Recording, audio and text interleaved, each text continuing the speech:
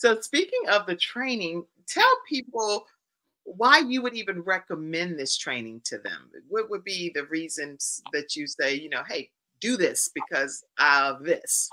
Yes, because it really reaches you. You reach your students wherever they're at, and you show them because you have a mastery of this, right? You show them that, okay, even though I've mastered this, it took me some time and years of work and refining, right, to be able to get to that point.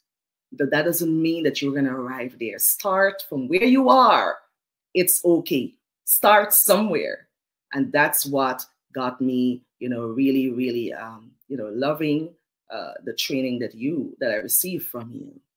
And of course, the equipment training, technical training needed for, to be able to get the show done through the StreamYard platform, all those intricacies that I didn't even know existed. You showed them to me, and of course, the resources that you shared with us to make our show, really received well by the community, and sponsorships and those things. They've been really, really valuable to me as I prepare to launch the Resilient Power TV show.